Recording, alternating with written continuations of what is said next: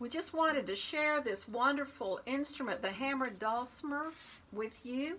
It's a beautiful sound at the Christmas season, and it has a technique similar to a snare drum. The little drummer boy sure does make a nice arrangement. I want to credit Joe Shannon with encouraging me to learn the instrument, mainly because I knew if I didn't, I'd always be playing guitar for Joe, which was a real treat. But he also was influenced by a wonderful hammered dulcimer builder and player who came to the area named Joe Wadsworth.